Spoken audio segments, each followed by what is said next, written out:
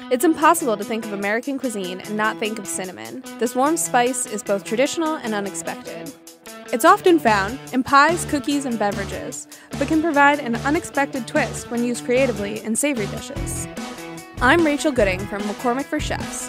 We invited Adam Walker, chef de cuisine at Panache Fine Catering, to get some ideas on how cinnamon can take center stage when serving large groups.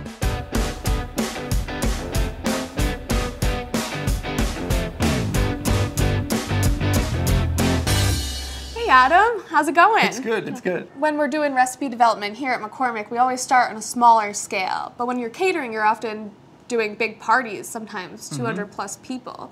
So how do you scale up your recipes? When you're catering, sometimes simpler is better. It really is all about making the flavor pop, using spices and herbs to make something simple be unique. Cinnamon is a great one for that. McCormick has a long history of cinnamon. I mean, who doesn't think about cinnamon when they think of spice? I use it too if I have a savory dish that has a component that sometimes you think of as sweet.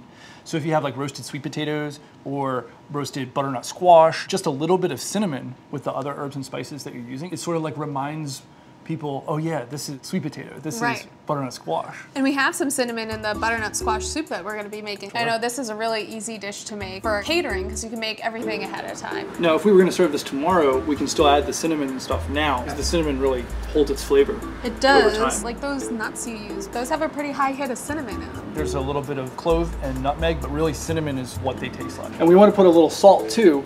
That keeps it from being so sugary. It makes it a little savory too. And then the cinnamon crouton with a little sugar and a little cinnamon, awesome crunch component. The smooth creaminess of the soup with the crunchiness of the crouton and the spiced pecan, that little heat.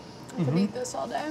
Next we are making orange roasted salmon with bejeweled barley pilaf, both of which are super easy for catering because you can make them ahead of time and then you just have to pop them in the warmer and they're ready to go. Something that I like to do to help portion it at the event is that I score it or cut it all the way through to the skin before I even marinate it. The barley pilaf is awesome because not only does it have all these really beautiful, colorful roasted vegetables, but also is a barley pilaf, and most people expect rice pilaf.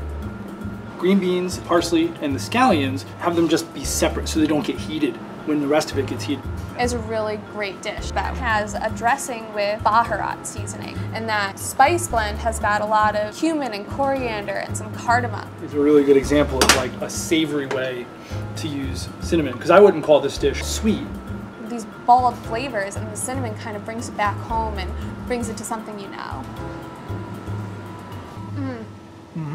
It was delicious. The orange comes out, the caramelization of the brown sugar.